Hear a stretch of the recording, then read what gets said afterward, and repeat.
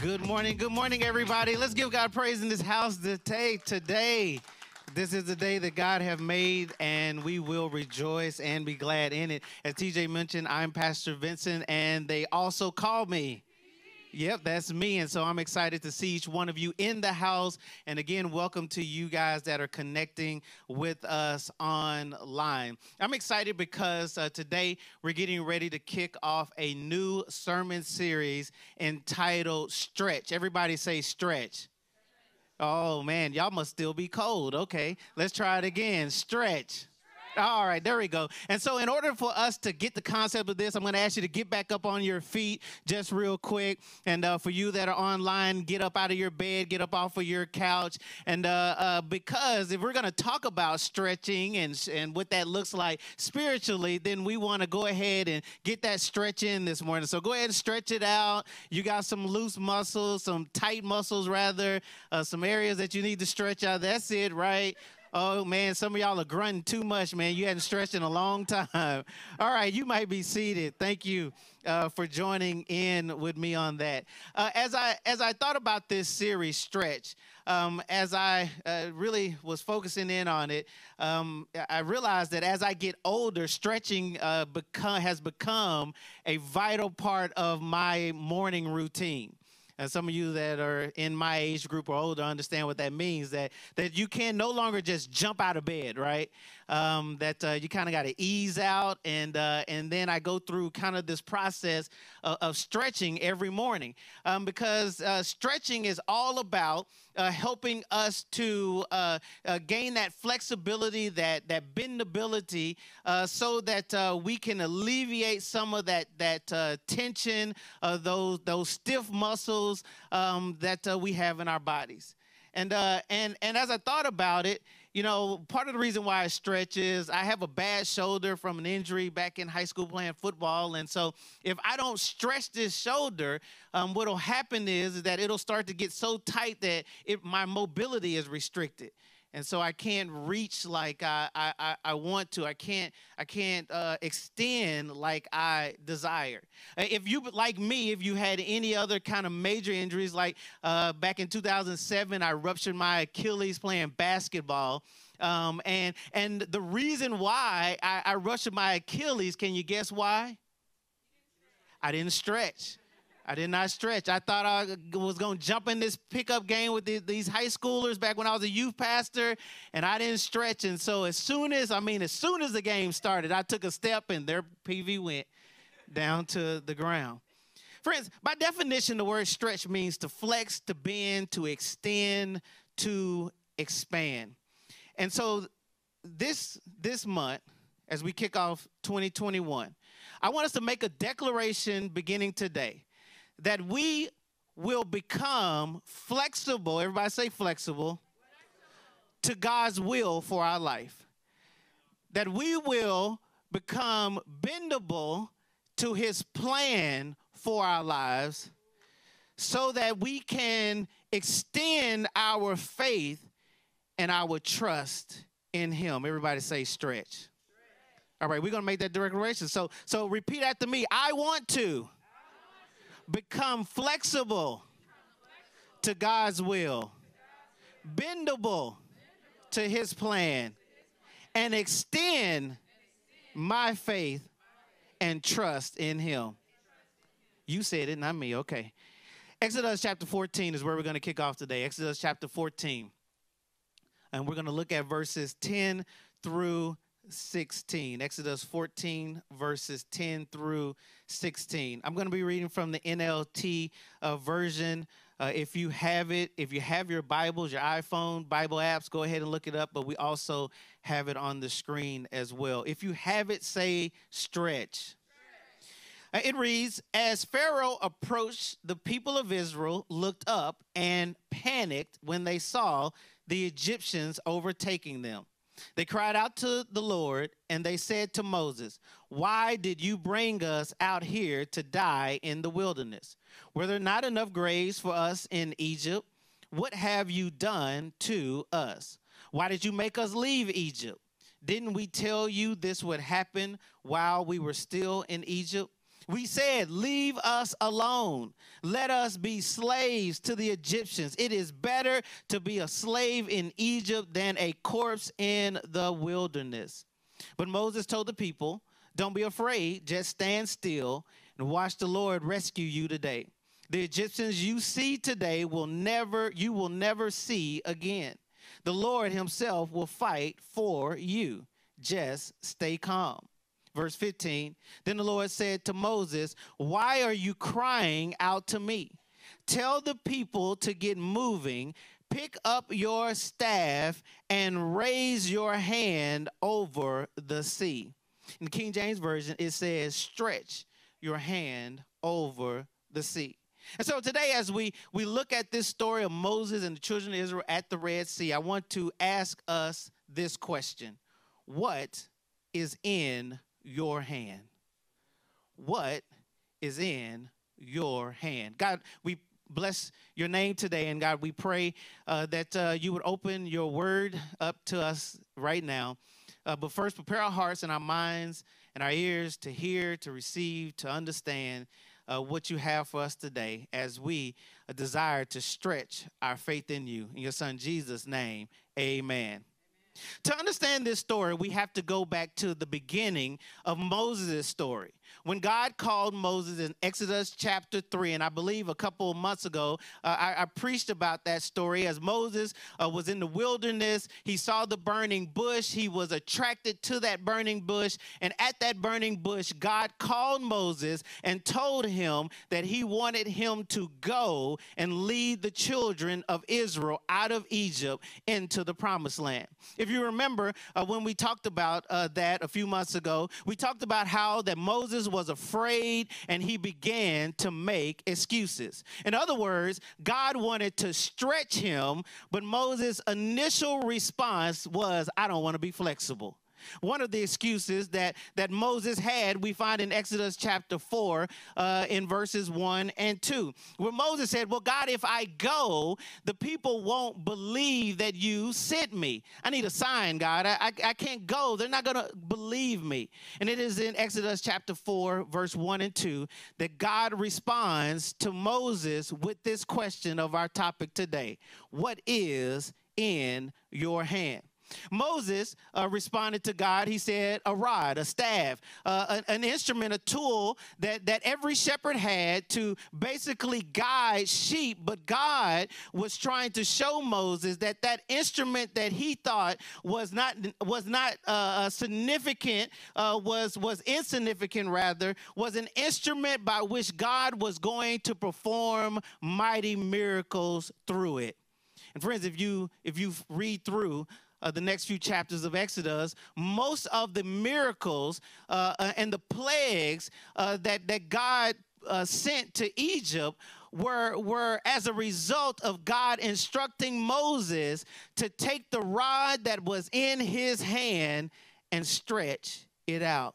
And friends, just like Moses, we too have a lot of excuses for why we can't do what God wants us to do.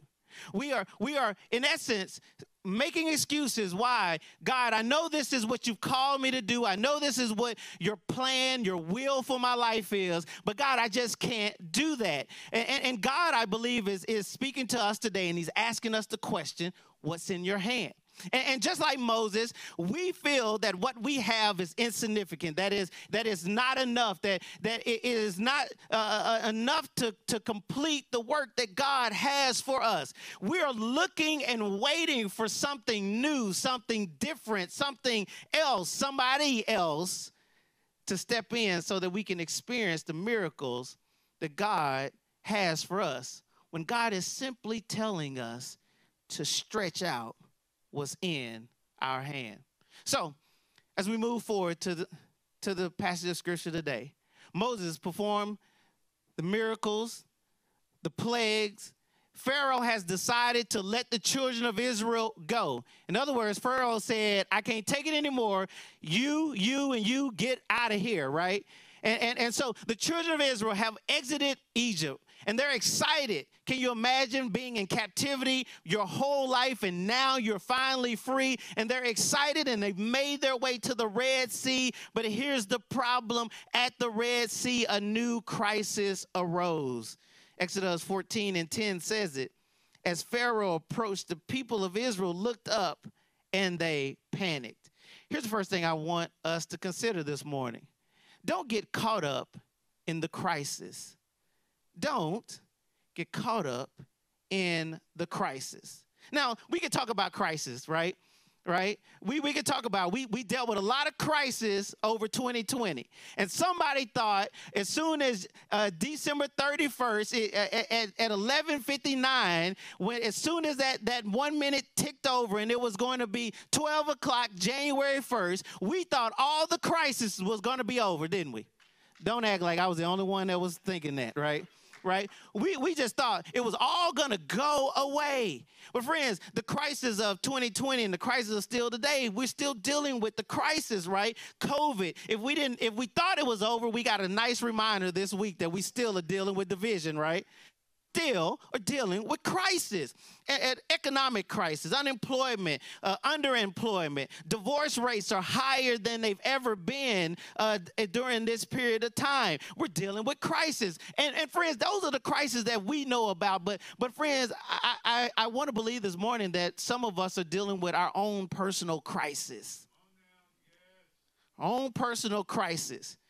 We had a good time celebrating on New Year's Eve. But when we woke up the next day, we panicked because what? There was still a crisis. Friends, understand this. Crisis will come. Tell your neighbor, crisis will come. They didn't believe you. Tell them again. It's going to come. It's going to come. There's no way to avoid crisis. Crisis will come, but the response to the crisis is what matters. How we respond to it is what matters. Case in point. The children of Israel see Pharaoh coming, they panic, and then they do something that we all do when we find ourselves in crisis. They start to blame and complain. Oh, come on. I know I can't be the only one. When crisis comes, starts to blame and complain. Look at what they do in verse number 11. They say to Moses, "Why did you bring us out here?" Right? Now, if I remember correctly, I don't remember Moses forcing anybody to leave Egypt, right? But the response was, why did you? Come on, when crisis comes, we want to blame our spouse, don't we? Blame our friends. Blame the government. We want to blame anybody else other than us, right? Because it could not be possible that the crisis came because of anything we did. Friends, we're so quick to want to blame others for the crisis. And get this, when the crisis comes, and the first thing we want to do is start to complain. Now, I have to, the old saying says, if you can't say amen, say ouch. I have to say ouch, right? Because I'm a complainer. Joy, don't amen that. Don't amen that, right? I find myself quickly when things are not going my way, they're just starting to go through the laundry list of complaints. See, I knew this wasn't going to work. See, if I should never did this in the first place. Why is this? Where are my why people? Why does this happen to me? Come on. Why is this happening to me? I've been studying my Bible. I'm trying to be a good pastor. God, why? And I began to complain. But friends, here's the problem. When crisis comes and you start to focus on blaming and complaining, you will forget what God has already done in your life. The children of Israel had forgotten that God had just freed them out of Egypt. They literally had just walked out. Friends, isn't it interesting when God gives a blessing to us and then the next day a crisis comes, how quickly we forget what God has already done? In other words, if God was good enough to get them out of Egypt, don't you think God was good enough to handle Pharaoh by the Red Sea? We forget. Here's what I want us to focus on. Stop focusing on the crisis, because nothing happens by chance. You are not, let me say it, you are not in the current situation that you're in by chance. It is all a part of a plan that is designed to work together for your good. Yeah, I think somebody should say amen to that. Amen. It's designed to work together for your good. But here's the problem. It will never work. You will never see the miracles that you desire as long as you complain and as long as you blame. Because when you complain and you blame, you will not start seeing what God wants to do in your life. The children of Israel had just experienced miracle. They find themselves by the Red Sea, and now they're complaining because of the crisis. But in Exodus chapter 14, verse 15, it's interesting that it says, then the Lord spoke to Moses. Now remember, the people are complaining. They say, Moses, why did you bring us out here? Why did you do this to us? Why did you drag us out of Egypt, out here in the wilderness? Didn't we tell you, Moses, that this was going to happen, right? God does not address the people, but he addresses Moses. And look at what he says. He says, Moses, why are you crying out to me? Now, here's the interesting thing. In all the times I've read this, I've never paid attention to the fact that there's no verse in here that talks about Moses crying. I think because Moses wrote Exodus, he might have let that part out for his own ego's sake, right? He didn't want us to know that, right? But in my imagination, what I think happened is the people start complaining, the people start crying, and Moses in verse number, I think it was 14, Moses tries to do the right leader thing. He says, don't be afraid, just stand still. God's going to deliver you. And I think as soon as he did that, like most of us leaders, he turned around and said, God, what are we doing? What are you going to do? God, why did you bring us out here? I told you I didn't want to do this. Come on, isn't that true? Right? Come on, parents. Don't sometimes the crisis is happening and you're telling your kids it's going to be all right and you go in the bedroom, close your door like, I don't know how we going to get through this. Right? I believe that's what Moses was dealing with. But look at God's response to him. He says, why are you crying out to me? Tell the people to get moving. Here it is, verse 16. Pick up your staff and stretch it. Here's my next point. Don't get caught up in the crisis. See what you already have. The people presented the crisis. It was obvious Moses was looking for a solution in the wrong places. God had to remind Moses of what he already had and command him to use it. In other words, God said, Moses, the same staff, the same rod that was good enough in Egypt is good enough at the Red Sea. He had to get Moses to see what it is that he had. We decided to buy a new couch about a month ago.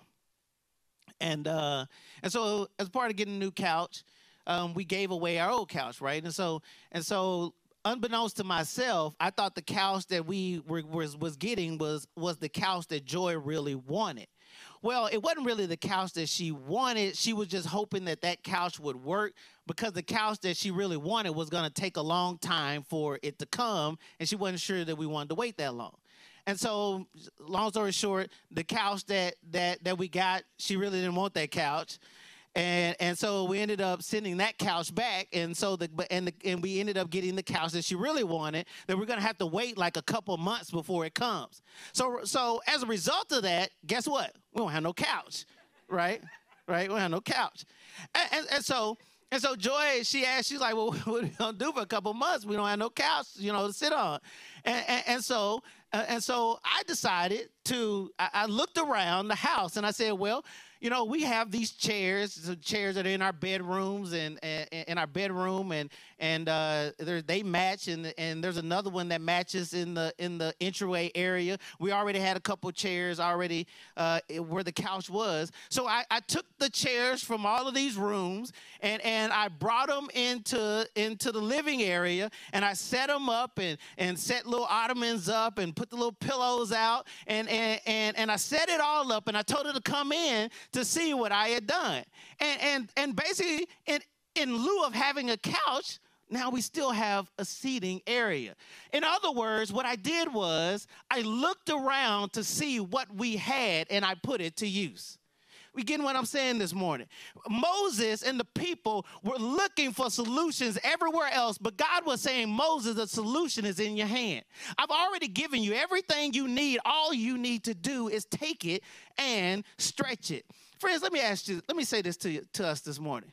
There are some things that I believe that God has given all of us in 2017, 2018, 2019, and 2020 that we have been looking past because we didn't think that they were the things that we needed to get us to where God wanted us to go. And friends, some of us, even right now, are still looking past. We're entering 2021, and we're still looking past those things. Remember those blessings that God gave us, but that now we despise, and that we've labeled them as not being enough? Remember that job that you had to have, now you hate? You remember that house you prayed for, but now it's too small? Remember those clothes that you was like, if I could only just get my swag like that, I'll be good, but now you feel like they out of style? You remember the income that you were saying, man, if I could only just make that amount, everything will be all right, and now it's not enough? Come on, I'm not the only one. I'm not the only one. Remember that relationship you had to be in? We just gonna leave that one right there, right? We're gonna leave it right there. Right? You remember the church that you had to be a part of because this is the place for me, but now all of a sudden somebody made you mad and you don't want to come back? Ouch. Right?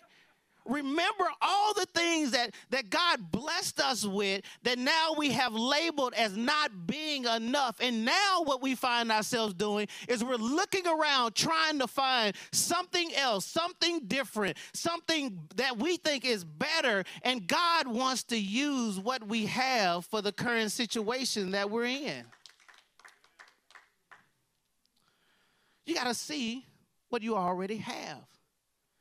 Quit despising what you got, because the very thing that you have is what God wants to use to get you to where he wants you to be.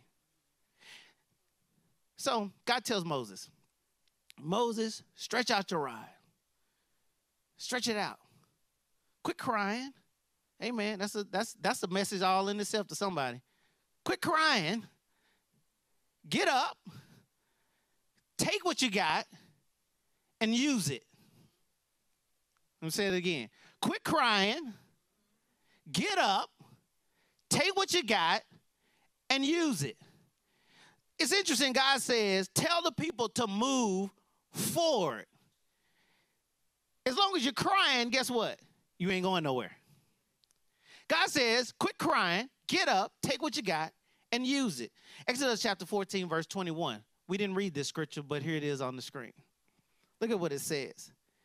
Then Moses raised, in the old King James it says, stretched his hand over the sea, and the Lord opened up a path through the water with a strong east wind. The wind blew all that night, turning the seabed into dry land. Friends, the rod got them out of Egypt. The same rod would get them across the Red Sea. Here's my third point. God wants to work with what you have.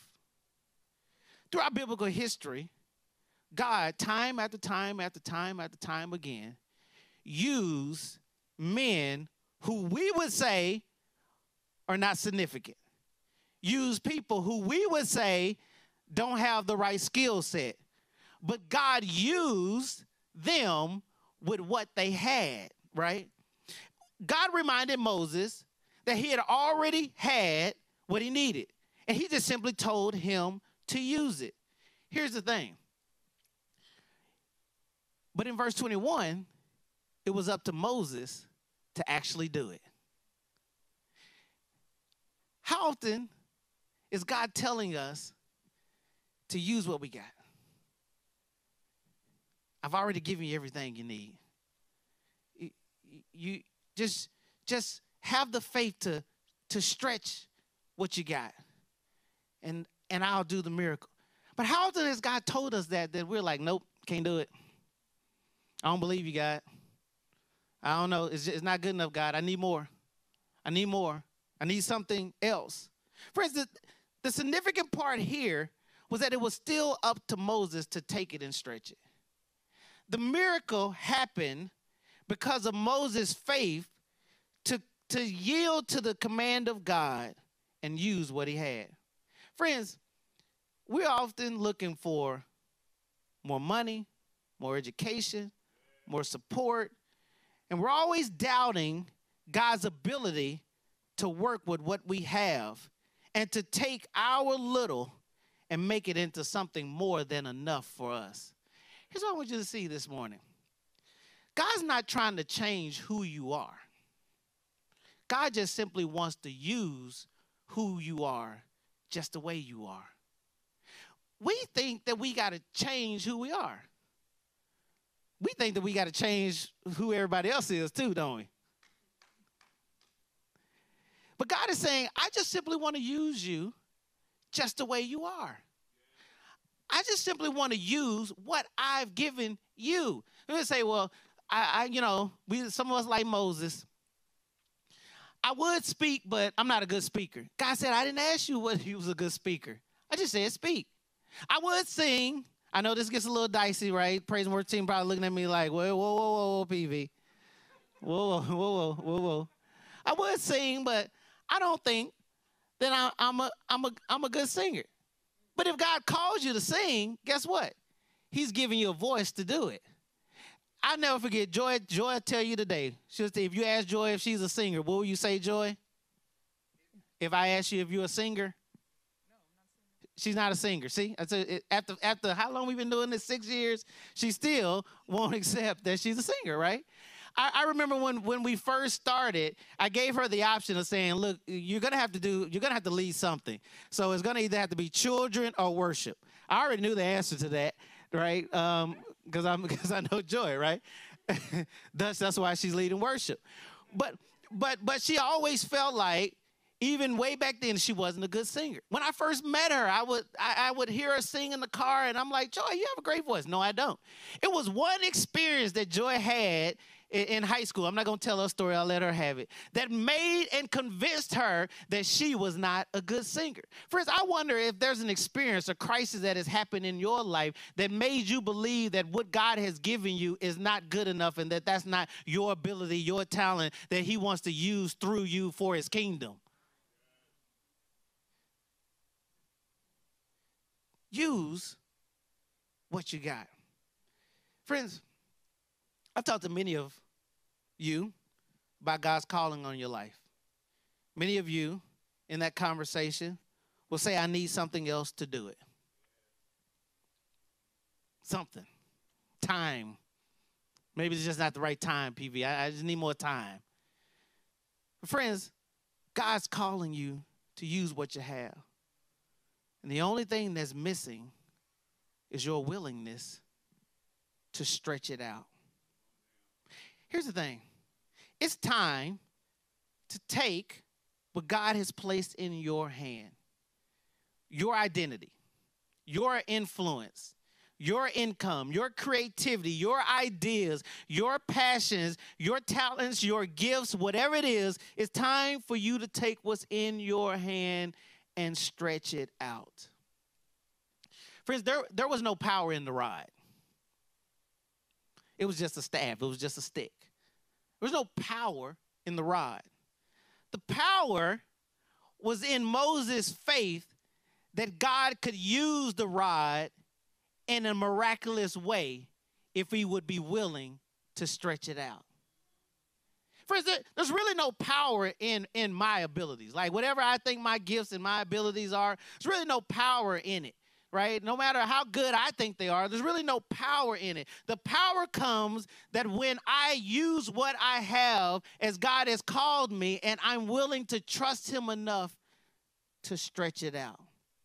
To move by faith in God and put what I have to use.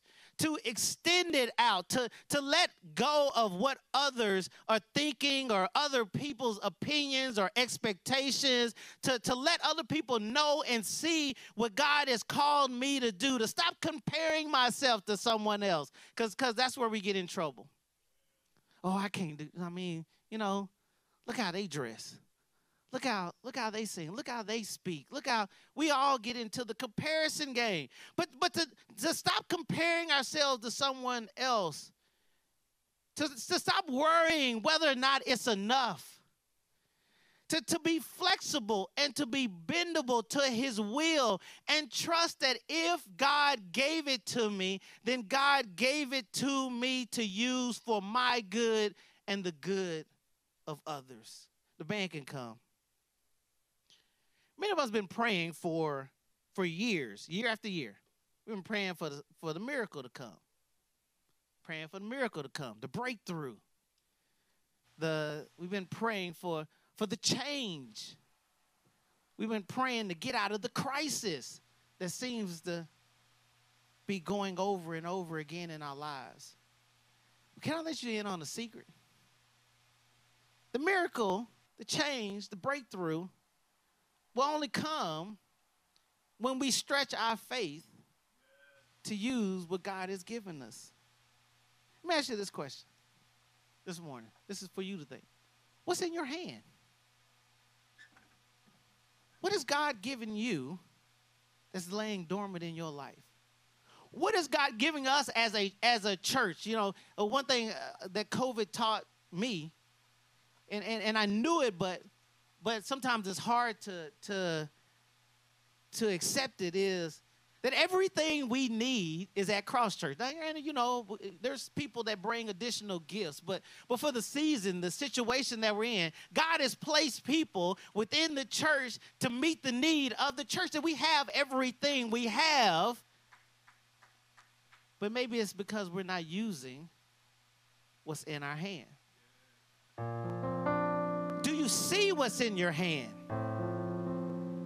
Or have you been looking somewhere else? Maybe you've been too focused on the crisis that you can't see what God's given you. Are you using it? Or are you simply just holding on to it? Have you tried to just stretch it out? Or are you afraid that it's not adequate enough? Afraid of what other people will think, other people will say, or you maybe are just afraid that God won't respond to you. Friends, I want to encourage you today, as we take these steps over the next few weeks through this series called Stretch, it's time to stretch beyond the limitations that we've set on our own minds and on our own lives, and believe God by faith that if he gave it to me, that if I will simply stretch and trust him, that he will do what it is he promised to do in my life. Everyone stand to your feet.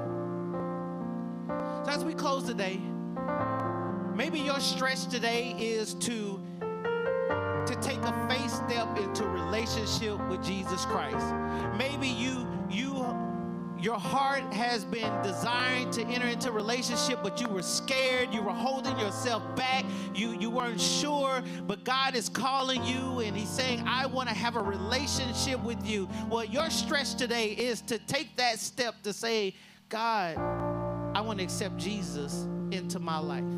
Maybe your stretch is to say that I'm ready to use what it is that God has called me to use that's in my hand. Oh, I've been knowing it. I've been avoiding it. I've been running. I've been ignoring it. I've been looking for something else. But I can't